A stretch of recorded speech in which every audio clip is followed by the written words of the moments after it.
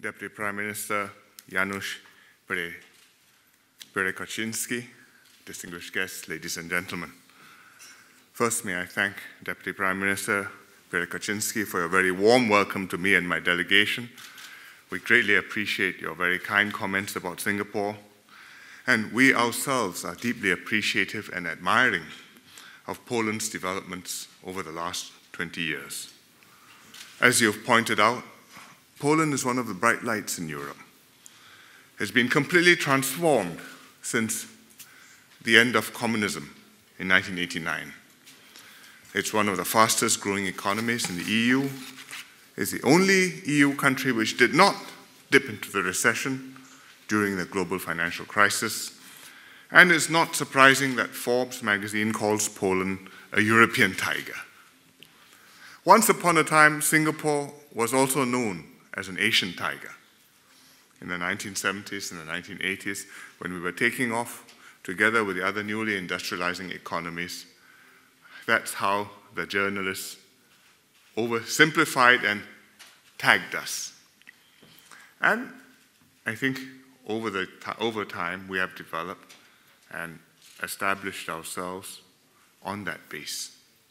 And I'm glad that we have been able to develop our relationship with Poland as Poland progressed and as we progress. Last year, I hosted Prime Minister Tusk in Singapore, and I'm very happy to be here to reciprocate and to call on Prime Minister Tusk and Poland. Our economic ties have been growing. Last year was nearly $500 million, having increased by nearly 70% over the past decade. And investments by Singapore companies in Poland are also growing, and in the last decade or so have almost tripled, or more than tripled. And more of our companies are entering into joint ventures with one another. For example, Singapore's Keppel Sagers and the Polish company Budimex are jointly developing a waste-to-energy combined heat and power plant in Białystok.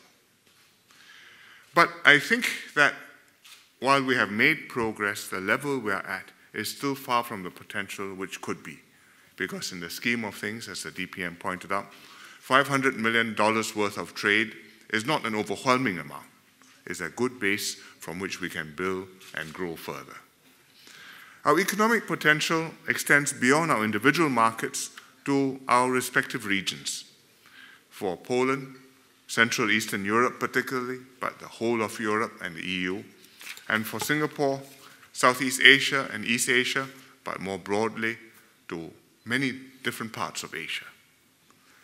On the part of Poland, Prime Minister Tusk told me last year that this region, Poland and its environments, are part of a new pole of growth for Europe.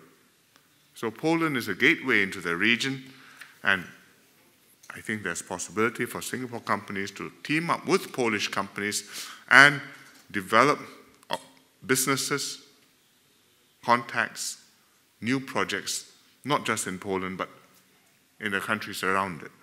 And I look forward to learning about Poland's economic priorities and its connections in the region. And tomorrow I'll be visiting Gdansk, which is a very important port and industrial city, and understanding more about your economy. On our part in Singapore, in Asia, economies are growing steadily. Our middle classes are expanding, their purchasing power is growing, their desire for middle-class lifestyles, travel, durable goods, services, branded goods, all growing. And the middle classes now account for more than a third, and the economies as a whole, with these middle classes, now account for more than a third of global GDP.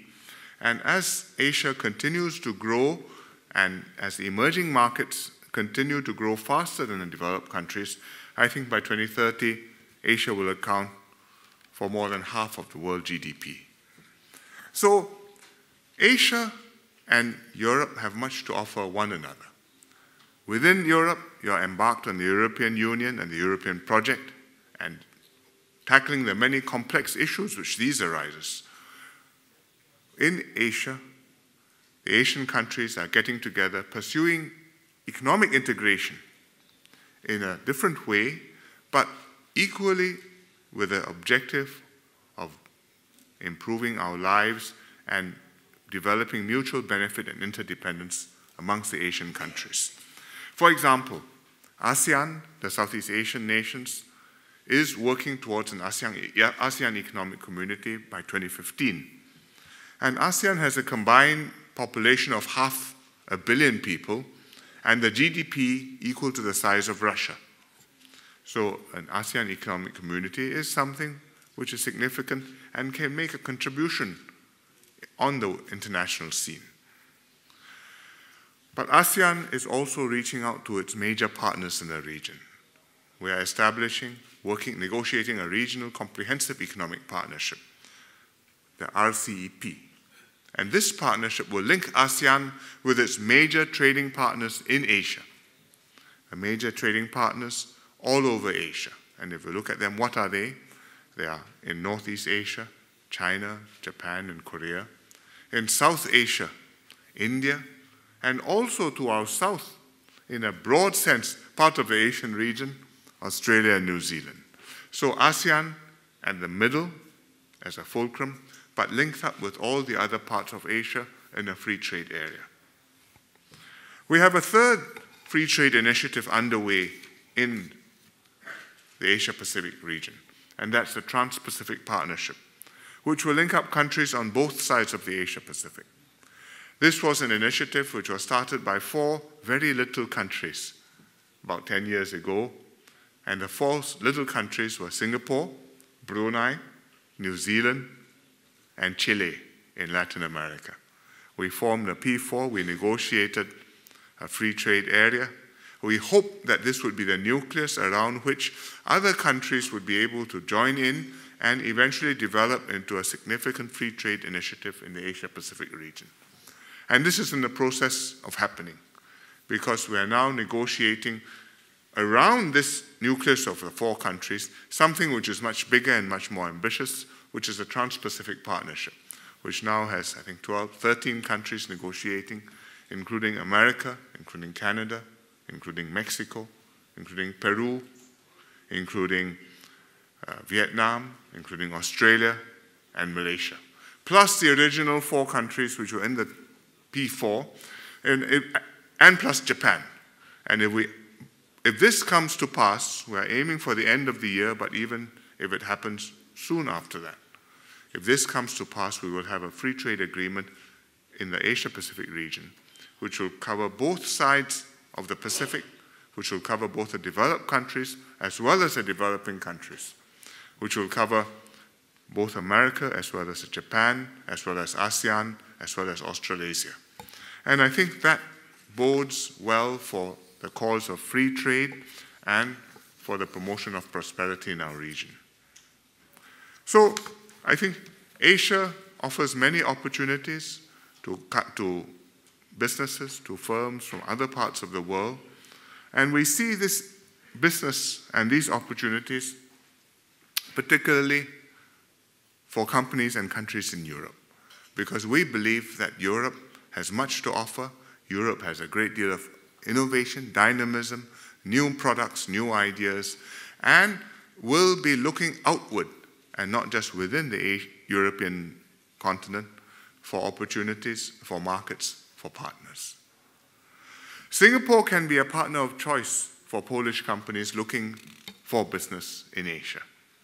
Compared to Poland, of course, Singapore is a very small economy.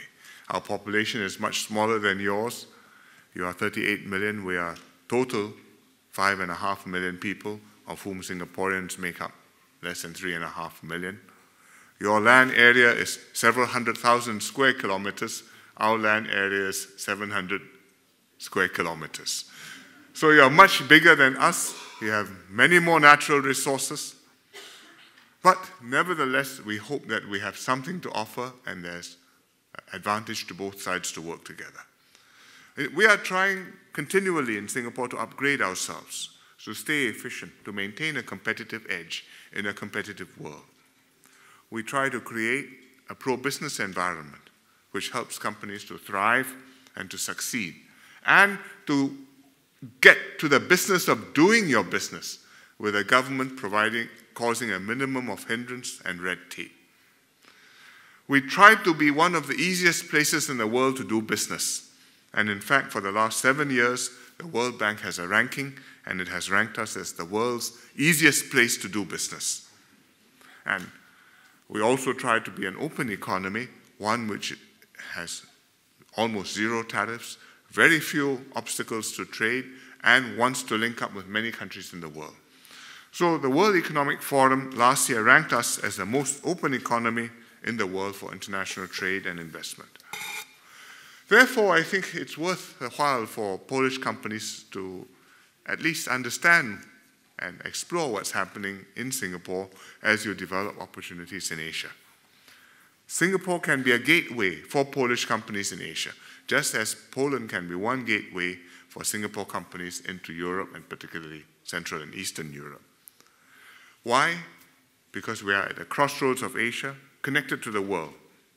We have an FTA network covering many Asian countries. I told you about some of the projects underway, but there are other FTAs which we have which cover nearly all the important economies in Asia.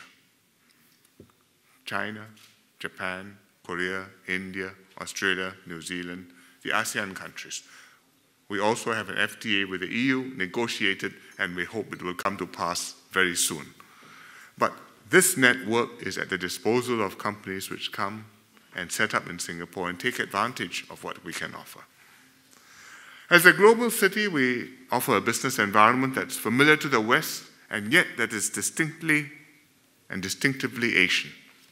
You can be in Asia, you can take advantage of the opportunities in Asia, and you can have, at the same time, a business environment where international norms prevail, where business is done in a transparent, open manner, where the rule of law is reliable and efficient, and where you and your families can be comfortable and can focus on what you need to do and not to have to struggle with day-to-day obstacles and delays and inconveniences and risks.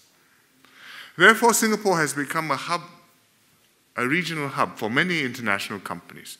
Companies have set up headquarters in Singapore, not just to do Singapore business, but to do regional business. And many European MNCs are here with such regional HQs. Thomson, Rolls-Royce, Unilever, Shell, they've all done that. Polish companies can do the same.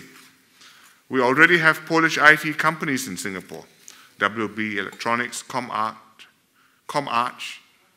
Accesco. All these can use Singapore as a test bed when venturing into Asia, can use Singapore as a node from which you can expand and enlarge your footprint. If you want to go beyond Singapore, we also have presence in the countries around us. We develop good environments for business in Singapore. We have also developed industrial parks in the countries around us where we try to replicate some of the features of the Singapore environment: the infrastructure, the efficiency, the convenience, the high standards. We have such industrial parks in China. We have them in Vietnam. We have some of them in India. We have some in Indonesia. And Polish companies too can take advantage of these parks to expand in the region. So I hope that you will take a look at Asia, you will see the opportunities which Asia offers, and in particular you will take a look at what Singapore can do to help you to expand your business in Asia. One significant factor which will enhance this possibility of cooperation between Poland and Singapore is the EU-Singapore Free Trade Agreement. I mentioned it just now. We hope soon to be ratified and brought into force. But I'd just like to say that it offers many advantages to Polish and to EU companies. For example, duty-free access for all imports from EU and Poland to Singapore, removal of non-tariff barriers to businesses. For example, meat exports will be accepted if they're certified by the Polish authorities in accordance with standard requirements. Your auto companies making auto parts, the parts need not be subject to duplicate testing and certification once they are tested and certified in Poland. And there will be more opportunities in the services sector, financial services, maritime transport, telecommunication services, and so on, and in government procurement as well.